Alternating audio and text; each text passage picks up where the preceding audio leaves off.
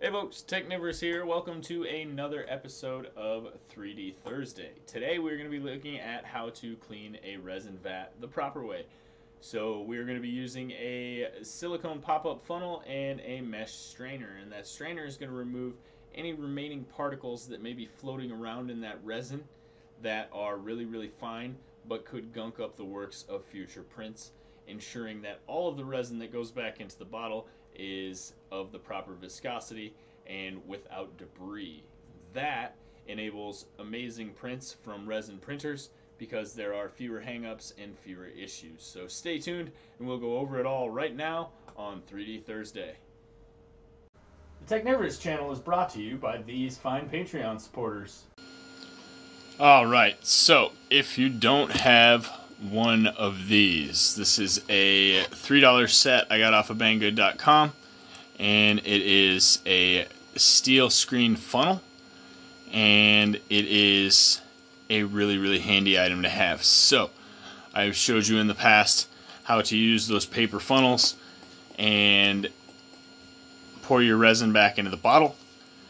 Although it is a lot easier if you set that paper funnel inside of another funnel. However, this stainless steel one, if allowed to drip long enough, is reusable. So basically, what we're going to do is we're going to insert it in here. I'm going to make sure there's pretty decent seal. And I'm going to remove the cover from my LD-002r and remove the vat.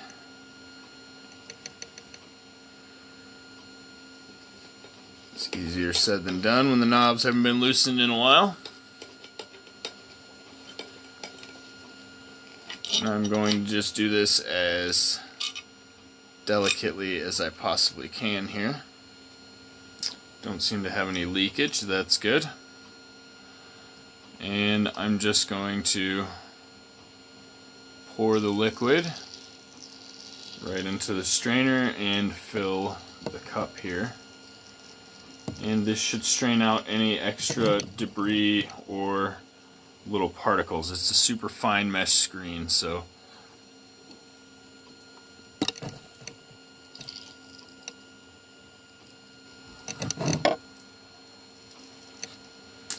let that go down a bit before I drain the rest here because I don't want to spill. So it does take quite a while to funnel through.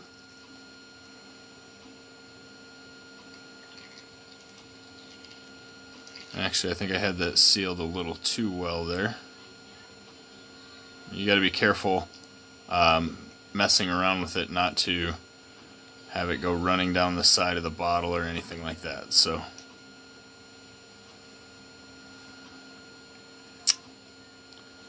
alright, so I'm going to slide this off of the screen here just to get this last little bit. I can't pour it underneath my camera here.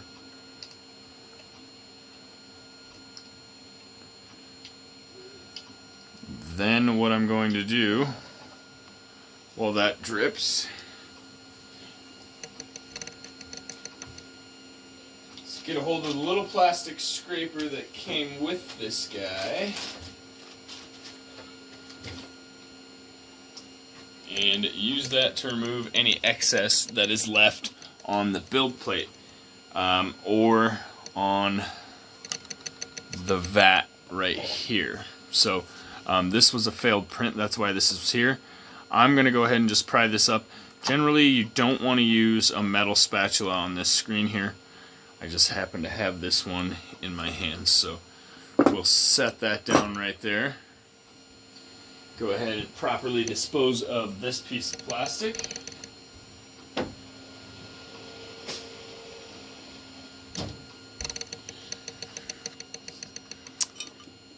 And I can either choose to allow that last little bit of resin that's in there to mix with whatever I'm going to put in there next, or I can do the proper thing, which I'm going to show you how to do in just a second, which is an actual cleaning using the cleaning cycle on the machine. But first, let's get the build plate off. It too is pretty tight here. And it also has the other side of our failed print on there, so We're gonna have to get underneath here.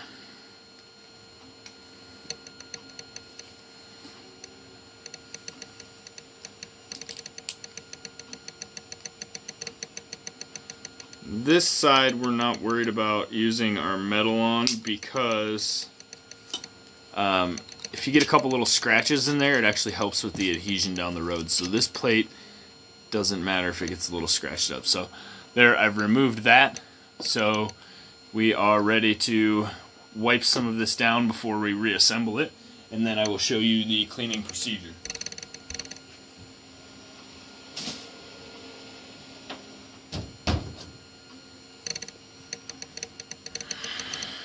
Alright, so let's go ahead and scrape up any excess that we can here, because there is still a lot of liquid resin on the plate. You can see it dripping off of here onto the knife there. So we'll go ahead and get that all cleaned up. Quite a bit up here.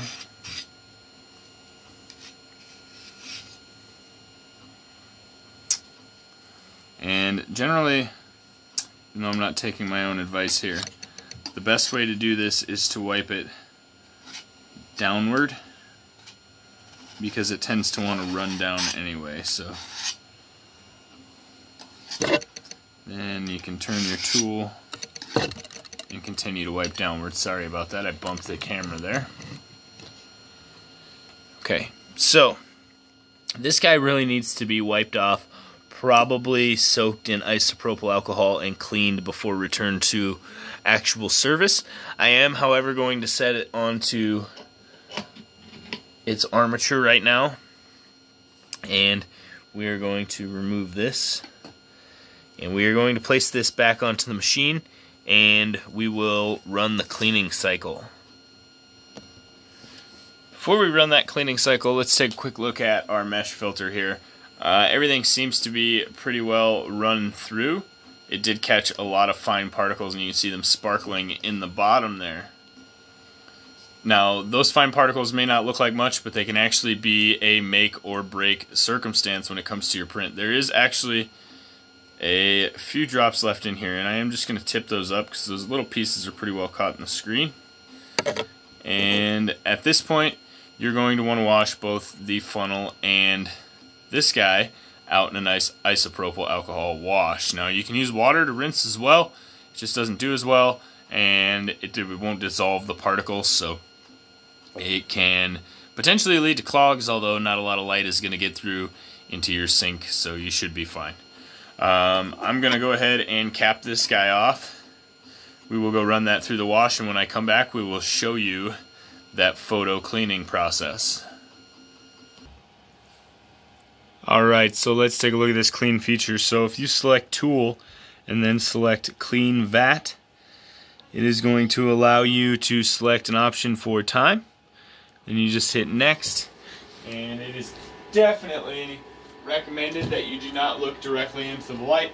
Also, probably want to put the projector lid back on in order to protect your eyes. Now, you're looking at this through the camera, so it's not really going to cause any damage, but you don't really want to be glaring into that while it's turned on. So it's going to expose for 60 seconds, kind of harden the liquid drops that you see in there, and that will make them easier to remove and get everything out of there. The next step, if I was still having failed prints after this, would be to replace the actual build surface itself, or the actual light surface, I mean. So the LD-002r does come with an extra release film, which is this guy right here, and that is what we are projecting the light into right now. So if that gets too scratched up, you might want to look at replacing this. We will do a video on that as well, but for now, this video is just on how to switch and clean resins properly. So there's our 60-second cycle, and I'm looking at our plastic here. Let's see if it's solidified at all. And it has quite a bit, but not completely. So what we want to do in this case is actually home our axis here. So let's go back, go to manual, and go to home. because that's going to press some of that liquid out flat and give us a longer surface area and ensure that we are only beaming at one layer. And then when we pull it back, it should either adhere to the build plate, which is what my guess will be, or sometimes it does stick to the bottom surface down here as well. So we're just going to go ahead and let it home. You see it coming into view, and it's a pretty simple setup. Not too much to this. Now, resin printing is amazing. You can get some really great quality prints, but if you do have a failed print, or changing in between resins in particular can sometimes be a hassle. You can see that I wasn't the cleanest when I used this bottle, and I need to wipe that off. The actual liquid resin itself is not good for skin contact or really inhaling the fumes either. So looks like this side's not going all the way down, so we may have a leveling issue. Yeah, it looks like there's some give there. So let's go ahead and lower that down as far as we can before continuing on. I'm going to grab my Allen keys here. The nice thing about these is once you have this thing leveled out, you really don't have to mess with it too much. But it is always good to go back and make minor adjustments as needed. That one's too big. I always do that. This one should be the right one then. And it's definitely the right one. It's just a little stripped, that's all. Let's see here. So we just want to loosen these up just a little bit. And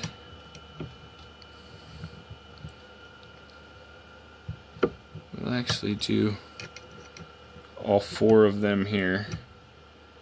And then after I do the cleaning process, I'm going to want to do this again, because right now as I'm pressing down in there, there is still slightly hardened plastic in there, which means that I'm not in full contact with the surface, which is what I need in order to get good adhesion of that first layer to my build plate. So we're not going to tighten these down too much.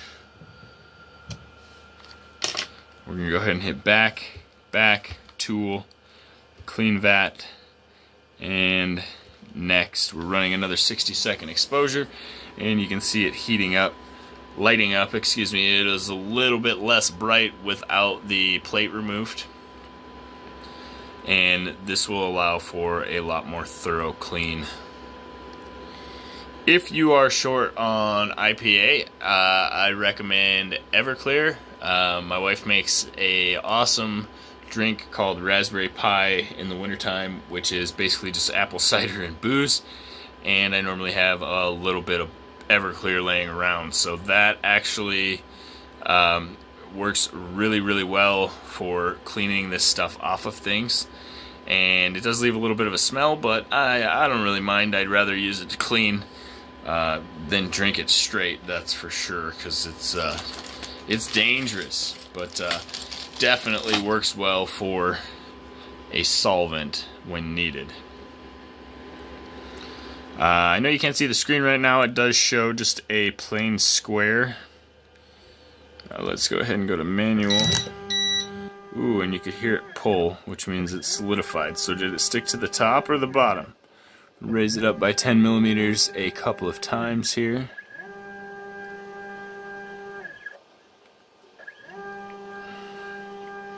And a lot of it still looks liquidy. There are some pieces stuck to the build plate, but it looks like most of it is down here. Just keep raising it up till it's out of the way. And like I said, you don't want to scratch on this. Oop, that one came off easy. There we go. You don't want to scratch on this with the metal spatula, because it can cause light defects when the light's passing through. So we are just going to kind of take our time picking up the pieces, getting underneath them and picking them up, and not scraping at the corners or anything like that.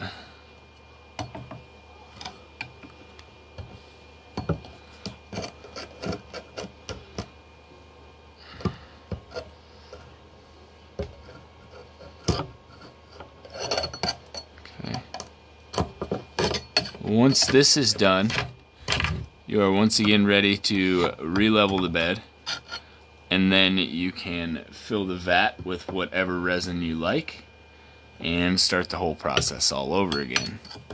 If I were to put this into storage for a little while, at this point I would do my IPA or solvent or Everclear bath that I talked about. Looks like there's still quite a bit of liquid in the corners, but that's okay.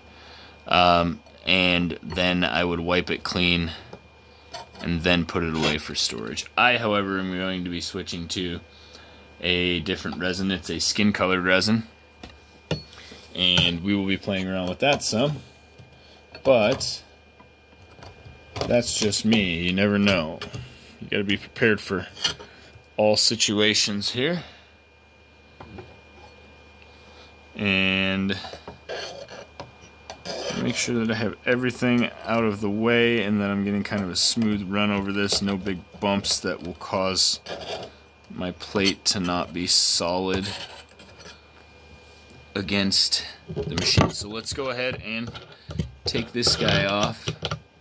And again, I absolutely should be wearing my gloves. I'm just obstinate today. But this stuff is really not healthy.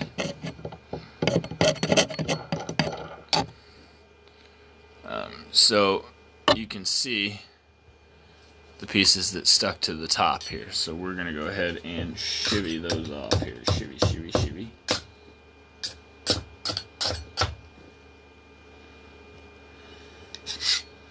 And replace it. Now we can go ahead and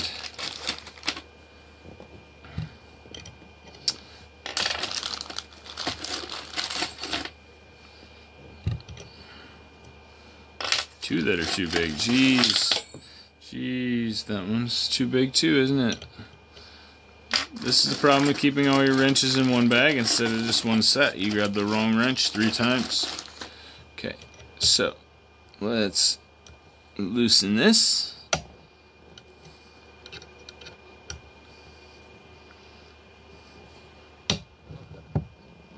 Tighten this.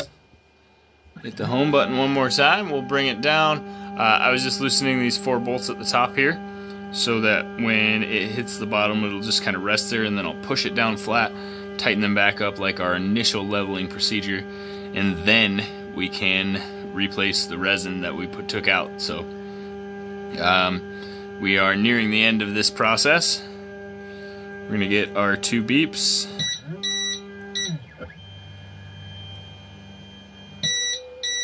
There it is, and as I said, down on the plate a little bit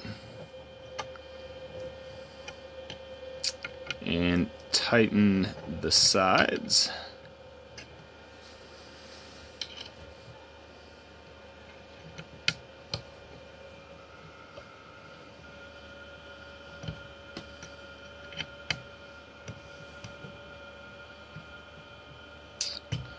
And we are ready to fill our vat. So that's basically it for the cleaning of the resin tank on the LD-002r. As I said, a solvent bath would take it one step further, but if you don't feel like doing all of that, a good wipe down on the exterior perimeters with a rag covered in solvent, at the very least, is a nice touch to keep things from getting tacky or sticky on you. So that's going to be it for this video, guys. Technivorous out. Well, that's it, guys. That's going to wrap up this video. If you've noticed the shirt, the merch is available. Go ahead and check out the Teespring merch link down below. It won't be available on a channel store until I reach 10,000 subscribers, and so far I am just about to hit 5,000. So it'll be a little while, a couple more months before you see this on the actual channel, but they are available now. I have a couple other designs. Feel free to pop over there and check them out, and know that any purchase through the Teespring site definitely helps to promote our site here and increase the channel's ability to make videos in the future. So we appreciate all your support. Don't forget to check out the Teespring link, check out our Patreon link, leave a like on this video, and hit that subscribe button because we have a lot more coming at you in the coming days.